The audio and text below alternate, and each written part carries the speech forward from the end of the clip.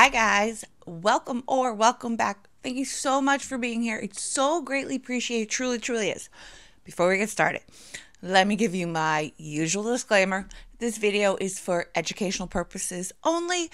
Please do not take what I say as fact. Please always do your own research and come to your own conclusions. Next, if you have not liked, subscribed, or commented yet, please consider doing so. It really helps me out and I really appreciate it. Plus, I love hearing from you guys and I try to get back to as many of you as I can. Last and probably most importantly, there is a trigger warning on this one because it does deal with teen unaliving. So take that into consideration before deciding to move forward. Okay, and with that, let's get started. So today we're talking about 20-year-old Renae Marsden. She was born on October 15th, 1992 to parents Teresa and Jamie. When she was about 2 years old, her parents would decide to separate. When she was 5 years old, her mother began dating a man named Mark Madsen, and a year later they would be living together.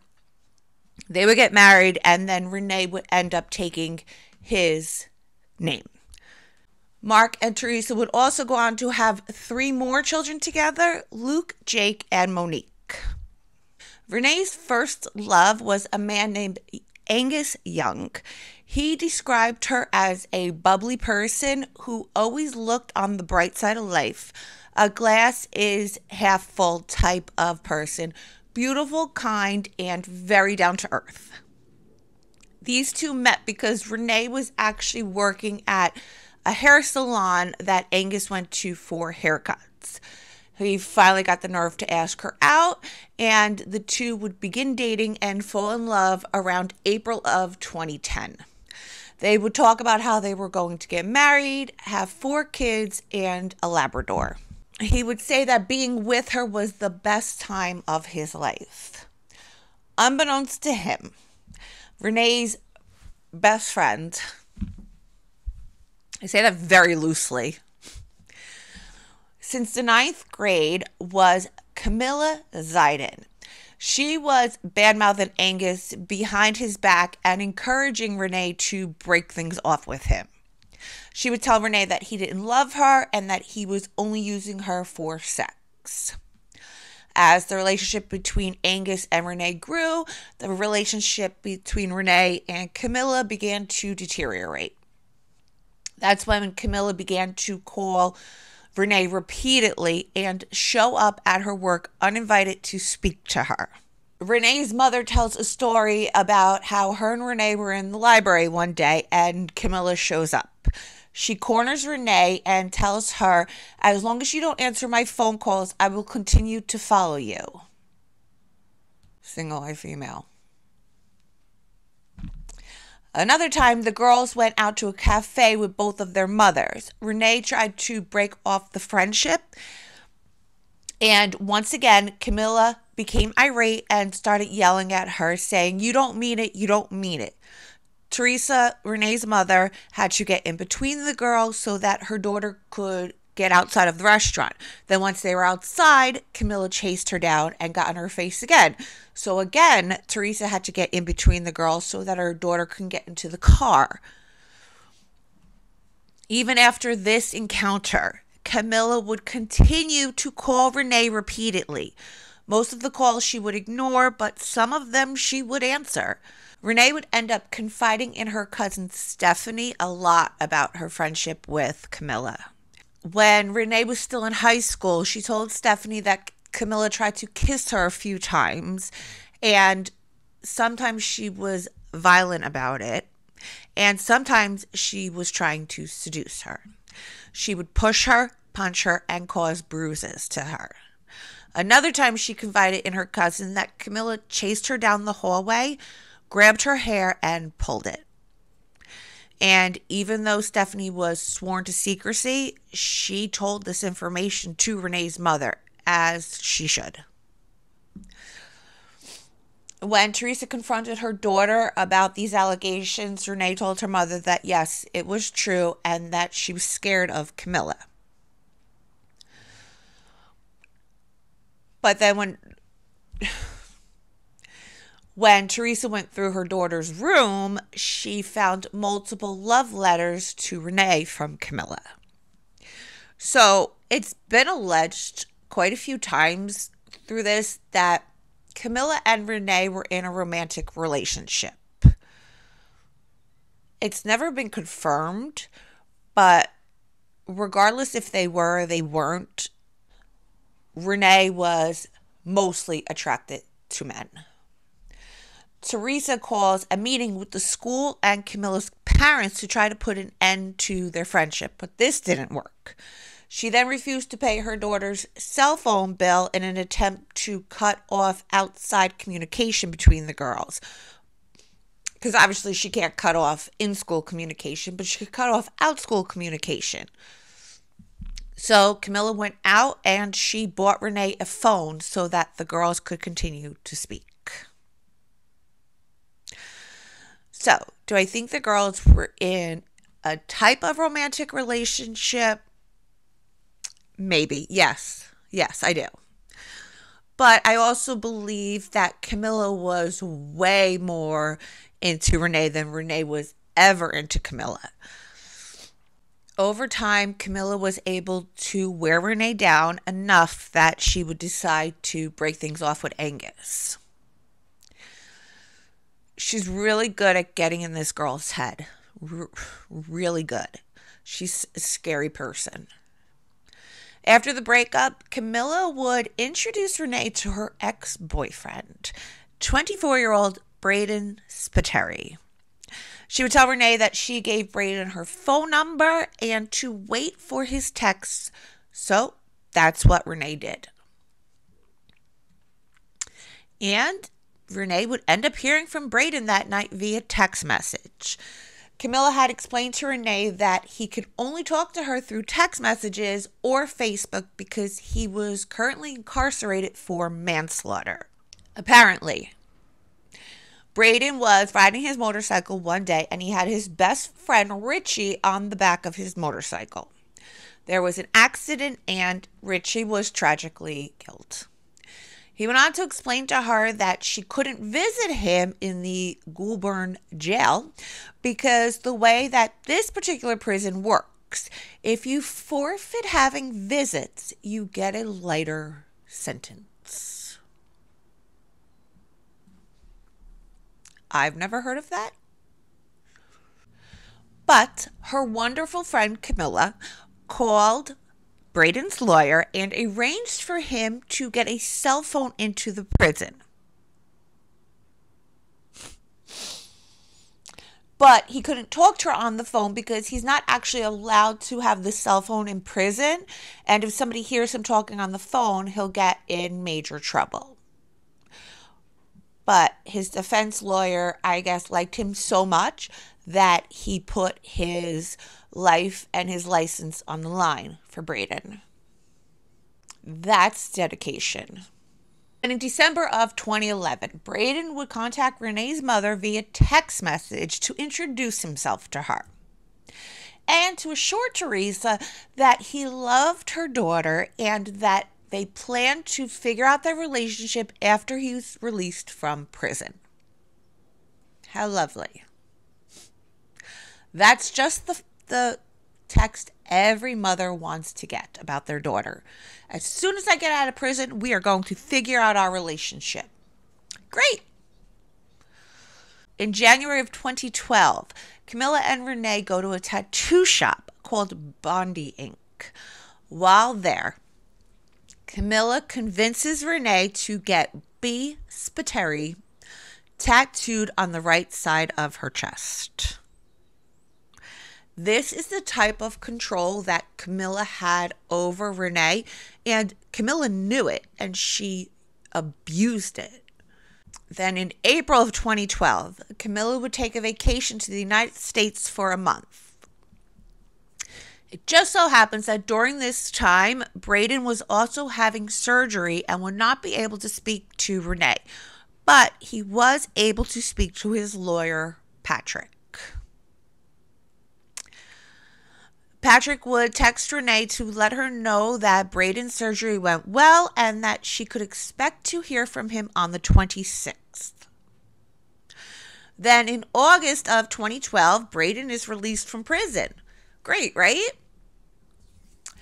But due to unforeseen circumstances, he wasn't actually able to meet up with Renae. Then in September of 2012, Renae took a overdose of medication.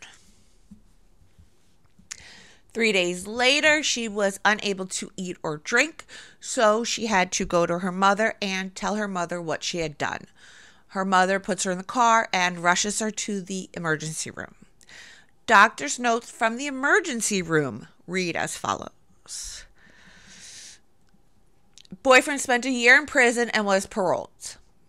Boyfriend had a fight with his father after getting out. Father pressed charges and boyfriend went back to jail for another 2 years. Patient is upset as she doesn't have contact with boyfriend. Does not feel mentally stable. Says work is a stress.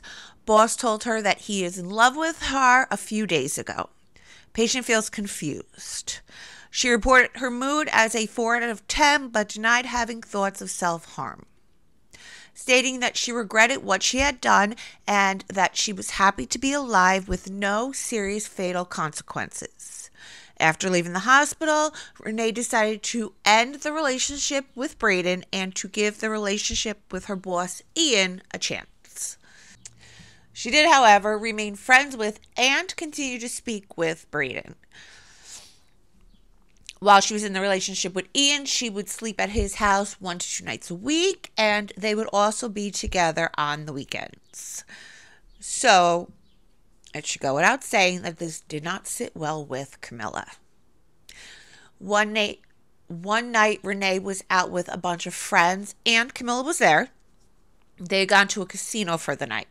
At some point, her and Camilla had gotten into a fight, and Camilla pushes her and hits her. It was at that point she called Ian and asked him to pick her up at Darling Harbor.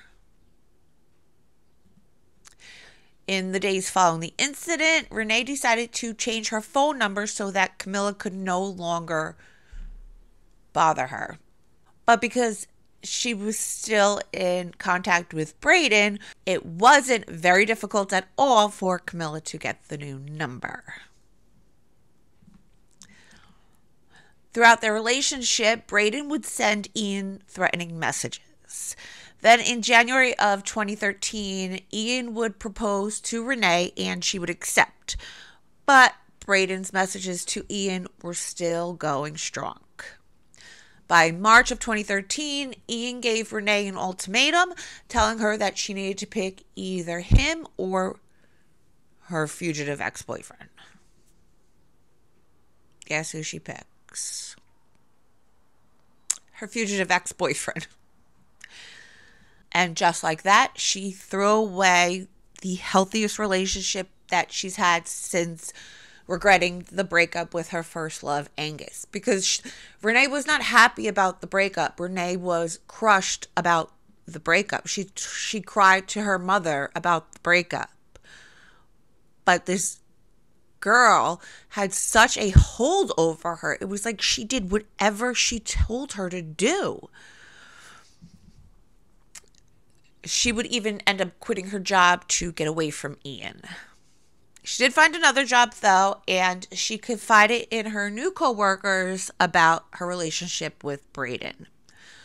From this point on, Renae was only with Braden and 100% committed to being with him until he gets paroled and they could be together physically. In July of 2013, Braden told Renae that he wouldn't be able to speak to her for a month because he had a court case coming up.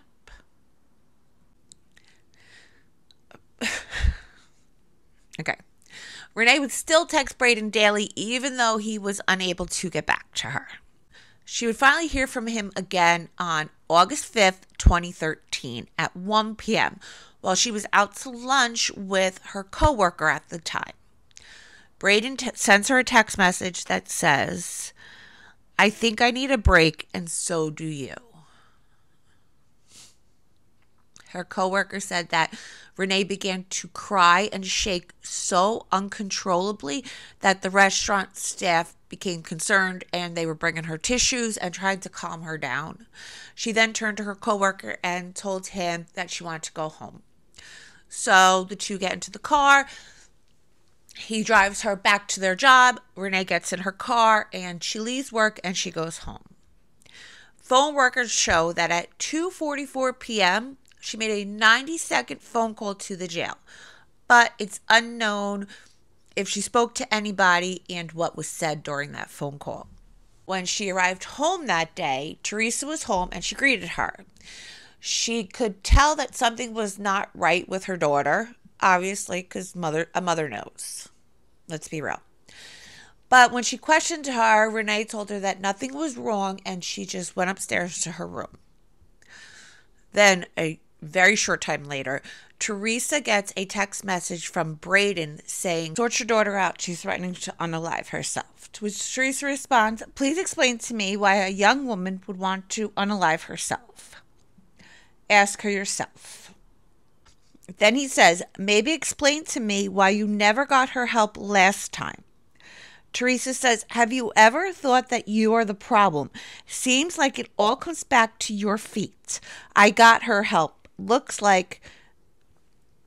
Braden says, "I'm the problem, am I? Have you ever thought you have neglected her when she clearly needs help?" Teresa says, "If there really is a God out there, he will answer my prayers. Time will tell." Braden says, "He only answers people that are genuine." Teresa says, "Clearly, that's why you are there and I am here." Braden says, "Yeah, exactly. And that's why he hasn't answered your prayers. I know I'm a good person, but I must be something if your daughter loves me." So, Teresa immediately goes into Renae's room, sits down on the bed next to her, and asks her about these messages. To which Renae replies, "Don't be stupid. I would never do that, Mom. You don't have to worry about him anymore. I finally found out what he is all about." Reassured that her daughter was fine, Teresa left to go pick up her other children. When she came back home, Renae was doing her makeup and she was getting dressed. She said goodbye to her mother and told her she was going out to dinner with some girlfriends and that she wouldn't be late, and she walks out the door. Teresa asks Renae to take her daughter to Grandma's house before meeting up with her friends so that Teresa could take the two boys to swimming, to which she says fine. Renae was a great kid. But Renae wasn't going to dinner with her friends. She had other plans for that evening. At approximately 5:20 p.m., Renae arrives at a beautiful lookout called The Gap at Jacob's Ladder Reserve, Watson's Bay in Sydney, North South Wales. This beautiful lookout is a spectacular walk that is enjoyed by thousands of tourists and locals yearly, but it is also visited by another group of people. While most tourists are unaware of this fact, many locals know that this is an extremely popular site for people that have fallen so far into the pits of depression that they feel the only option left for them is to end it all. It is said that the Gap sees about 50 people a year that fall into this category of hopelessness. On August 5th, 2013, Renae Marsden, who had just been dumped by what she believed to be the love of her life for the past 18 months, decided this was the only option left for her. CCTV shows Renae arriving at the lookout. She sends Braden a text message at 5:22 p.m. She then gets out of her vehicle, walks around the area, and sits down. She sends Braden 5 more text messages before he finally answers her at 5:46 p.m. She then sends him another 3 more text messages, but he never responds. She sends Camilla a message at 5:47 p.m. "I'm sorry for everything. You will always be my best friend. I hope one day you can forgive me. I love you." At 5:49, she sends her mother, Teresa, a text message that reads, I love you so much. I'm sorry for everything and the pain I will now cause you. But I'll still be here and be around when you need to talk to me. Just call my name and I'll be there. You're the most amazing person and mother ever and my very best friend. I wasn't happy. I need you to understand that it's okay. Don't let this ruin everyone else you need to take care of, okay? I need you to be strong for me. I love you, Mama. I always will, and I'll be waiting when you come. Renae. At 5:51 p.m., she climbs over the fence and looks over the edge. At 5:52 p.m., she receives a text message from Brandon and replies, but doesn't hear back from him. CCTV then shows her throw her phone into the water at 5:54 p.m. She then shimmies further down the cliff and slips out of view of the camera. After swimming lessons are over, Teresa goes over to her friend's house to show her the text from Renae. Her friend urges her to phone police immediately. Teresa phones Camilla to ask her if she has heard from Renae. She tells Teresa that Renae sent her a text a while ago and asks if everything's okay. When Teresa tells her what's going on, Camilla and her mother drive over to pick up Teresa and take her to a few of Renae's favorite spots to look for her. They go past the McDonald's and her car's not there. Then they drive to Braden's sister's home. But when Teresa attempts to get out of the car to go knock on the door, Camilla stops her and tells her not to bother the sister because Renae's car is not even here, so she can't be here. And then she drives off. At approximately 8:45 p.m. that evening, police locate Renae's car on Military Road, which is about 150 meters from the steps of the Gap. Inside the car, police locate a Valentine's Day card, photo montage of Braden and Renae with the words, I love you, baby, an old iPhone, and I love you, Braden, written on the window of her car. 2 aerial searches are conducted, but they're unsuccessful. 3 divers were sent into the water to search, but also turned up empty. A second dive team went into the water the following day, but again turned up empty. Police concluded that Renae's body had drifted out to sea, and to this day they still have not found her. 2 days later, on August 7th, Teresa texted Braden multiple times saying, where are you? I want to speak to you. I want answers now. Answer me, please. You can't do this. But she never got a reply from him. Camilla would later show up to Teresa's home to tell her how upset Braden was that everybody was blaming him for the death of Renae and that they should go easy on him because he's suffering as well. It should go without saying that this was not received well whatsoever by Renae's family. August 25th, 2013. Police bring Camilla into the station for an interview. By this point, they have reached out to the jail that Braden's allegedly being held at, and they know that no such inmate exists. When they confront Camilla about believing that she was Braden, she steadfastly denies this, saying, I know that a lot of people think I am. Everyone is against me. I wish I were where Renae is right now, wherever she is. I just want to have the peace that she's feeling right now. We could be together. Do you really think she's gone? Okay, cue the violins. Are you kidding me right now? You poor thing. September 23rd, 2013. Police execute a search warrant for Camilla's cell phone, particularly the one they believed she used in order to pose as Braden.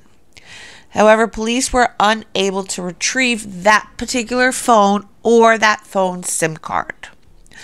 Without having the phone or the SIM card in their possession, they're unable to retrieve the messages because back in 2013, phone companies deleted data after 7 days.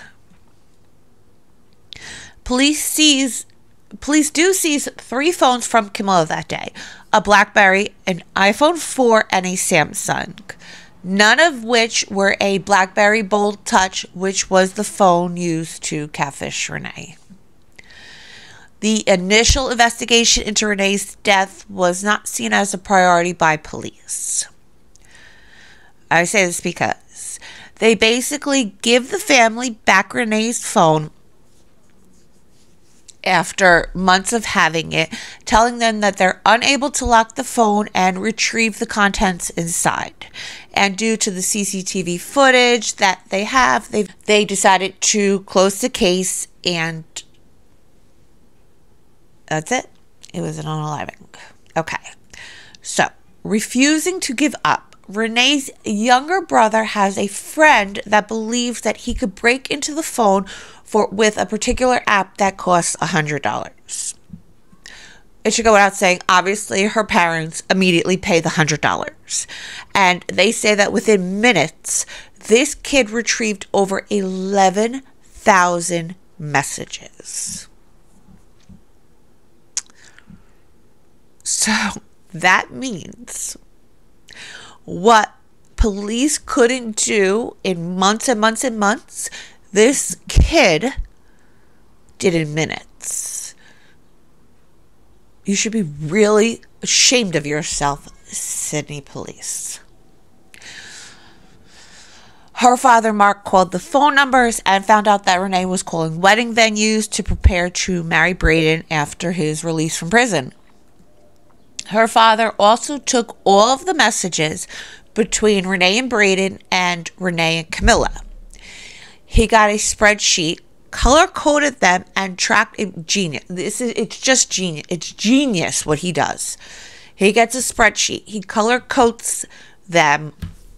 So Renae and Braden are one color. Renae and Camilla are another color. And he puts them on a spreadsheet. He tracks messages over a period of weeks. Once everything is color-coded and put into chronological order, Mark realizes that out of thousands and thousands of messages, many of them occurring at the same time, they never intertwine. So it would be like a cluster of messages from Renae and Braden. Then it would be a cluster of messages with Renae and Camilla. But it would never be like Renae and Brandon, and then somewhere in between, Camilla would text. That never appeared. So the probability of this happening, I mean, I suppose it could, but the probability of it happening is extremely low, considering there were thousands of messages taking place at the same time. When Mark sent this over to police, they told him that he may be onto something. Again, you should be incredibly embarrassed of your department, Sydney, that these people are the ones that are doing your job for you. When police look into this further, they discover that both phones were pinging off the same tower. Camilla was Braden, and Braden was Camilla. After Camilla is confronted with this evidence, she realizes jig is up, and she claims that her and Renae made Braden up together, and on November 7th, 2011, they actually went to the store together to purchase the SIM card and to activate the cell phone. She says the reason for this is because her and Renae were in love and they were in a very serious relationship, and they knew their relationship would never be accepted. She says that the reason that they decided Braden would be incarcerated was because it would be the easiest way to explain to her parents why they couldn't meet him. But this seems incredibly hard to believe, considering Renae had looked into wedding venues, tattooed Beast Pateri on her chest, and wrote a letter to the consulate asking if Braden, a convicted felon, would be able to leave the country after his parole so that they can go on a honeymoon. Why would you do all that if Braden was really Camilla and you had this plan? You guys thought up this plan and you knew the truth the whole time. Why would you do that? Renae confided in co-workers of hers about Braden, and people that had nothing to do with her family or Camilla's family. So why would she need to lie to them about Braden? Why did she phone the prison on August 5th if she knew that Braden never existed? Because she didn't. She wholeheartedly believed Braden was real. So, why would Camilla catfish her best friend, do something so awful to someone that she claims she loves? Okay, well, for starters, that's not love. Let's be real. That's not love. I don't believe Camilla ever saw Renae as a person or a friend. I believe she saw her as a possession that she wanted to own and that she wanted to control.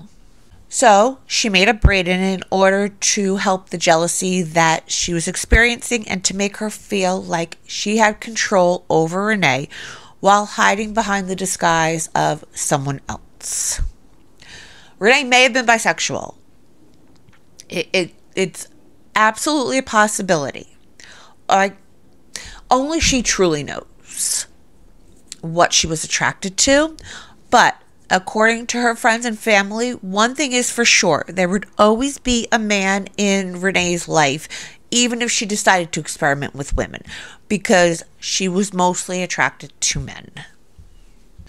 By Camilla pretending to be Braden, it was feeding her need to be in an intimate relationship with Renae. Even though Renae wasn't in love with Camilla, she was in love with an illusion. March 16th, 2013, Renae and Camilla are out to eat together when Renae's ex-fiancé Ian walks in. The two are still friendly with each other. However, that evening they don't speak. After the girls leave, Renae sends Ian a text saying that they should get together and catch up. This infuriates Camilla, and she hits Renae on the back of the head and pulls her hair. Renae would confide about this incident to Braden, saying, "I think Camilla and I are done for good. Ian was there, and he came and said hello when we were drinking, right? So we got up and left. Then we were dancing. They walked through and stopped and started playing next to us. And we finished, and we got up and walked out, and he was calling me, and I ignored him and kept walking." And she goes, "If you fucking turn around, I'll tell Braden." Out of everything, I was so upset. She said something like, after she knows everything we've been through. So she goes, "Let's go." And we were walking. Then she starts abusing me in the car. I ruined everything and the rest of the shit and hit me in the nose and was screaming the whole way home because I typed Mar into Facebook, and she goes and says, "Melanie's such a better friend. She would never do that. It's at the point I don't feel safe around her. I hate going out with her, and I can't do it anymore. I said the last time she hits me again, I'm done." All she kept saying was, "You're dead. I'm going to fucking kill you. I'm going to fucking kill you."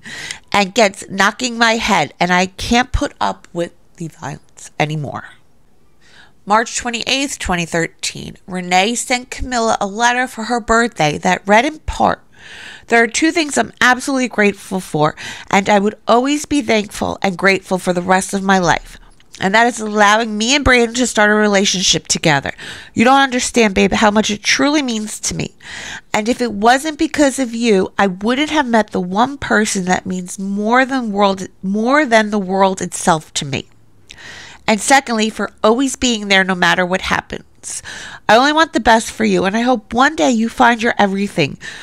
And you're someone that will mean more than life itself and more than anyone or anything in the world. I'd kill anyone that would hurt you. Learn from your mistakes, babe, especially the last few months. But you have pushed, showing how strong you truly are. I admire you for that. I'll do anything I can to make sure I can give you what I found. And make sure that person is your all. It's my life mission to see you happy, and my life won't fully be complete until I see the day you have everything you've ever dreamed of. April 23rd, 2013. Renae and Camilla have yet another fight. They later agreed to make a day every week or every 2 weeks that are strictly reserved for them. April 26, 2013. Camilla advises Renae not to do anything to lose Brayden, to just have some faith in him and believe that when he gets out, he will come and get her.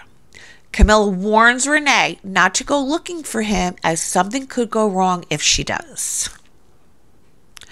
June 16th, 2013, Renae and Melanie, who is Camilla's other best friend, show up to Camilla's soccer game to watch her play, according to multiple people. Camilla made a goal, but because Renae and Melanie were chatting at the time, they missed it. They weren't paying attention. This apparently infuriates Camilla, and she sends Renae a text that read, "Get fucked, you. See..." Okay. "Get fucked, you. See you next Tuesday." I'm not even talking to her. You're both dogs. It's simple. Yous can get fucked. You're both. See you next Tuesdays. 10 minutes later, Camilla starts talking as Brayden to manipulate and monitor Renae. Brayden has also been playing a soccer game in the jail that day. Coincidentally, he was playing a soccer game in jail that day. June 18th, 2013. Renae tells Brayden that she's going to start to break away from Camilla. This marks the beginning of the end of her relationship with Camilla, as well as the beginning of the end of her relationship with Brayden. September 2021.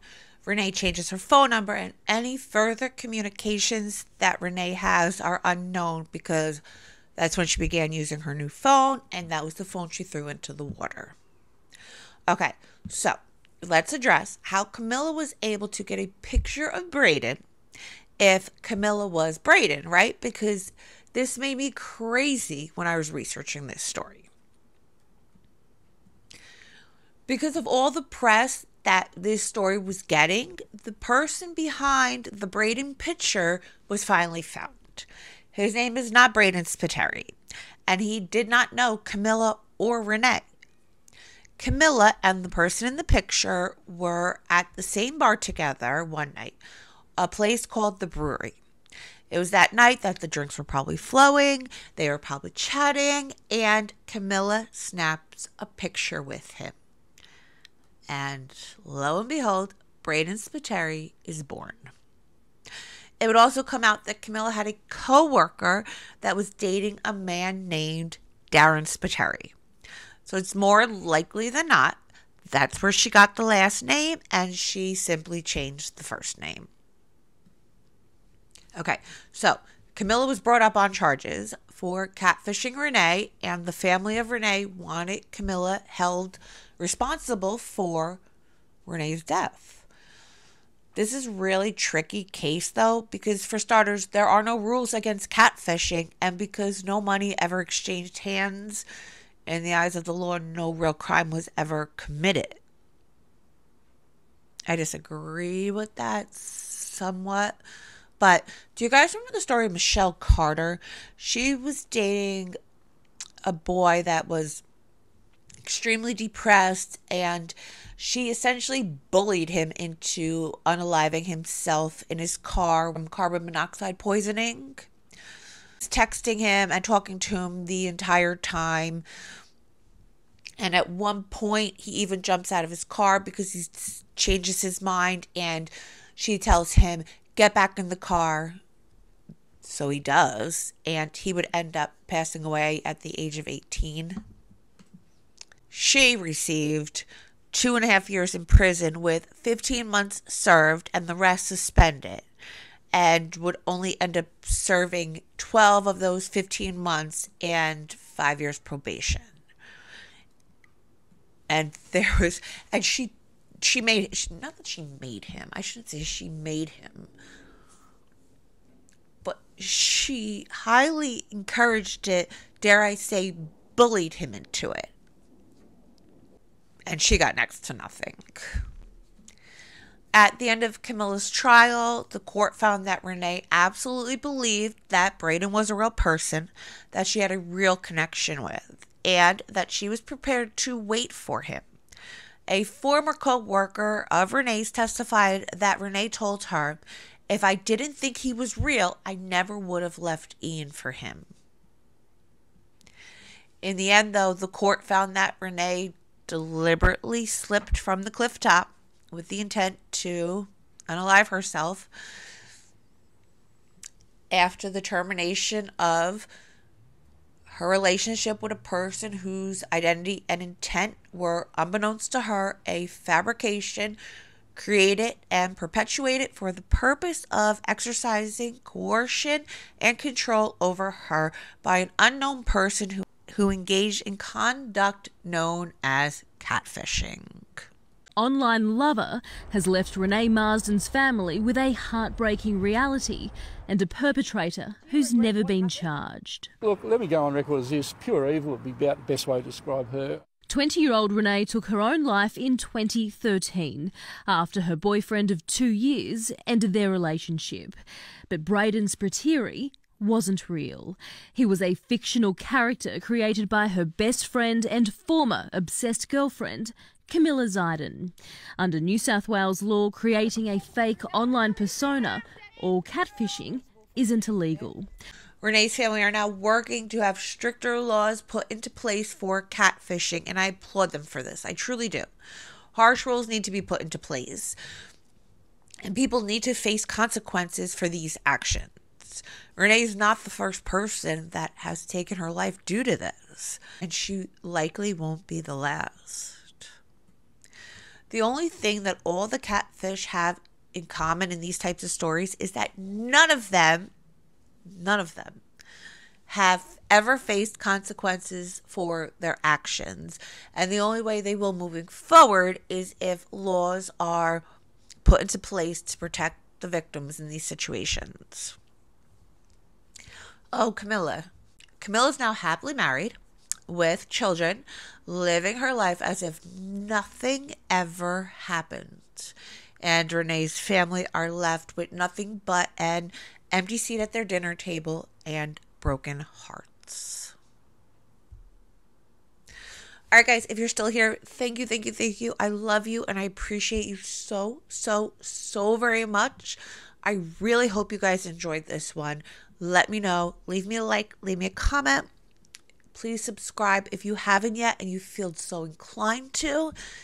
Any engagement really, really helps me and I really appreciate it. And until next time, stay safe out there.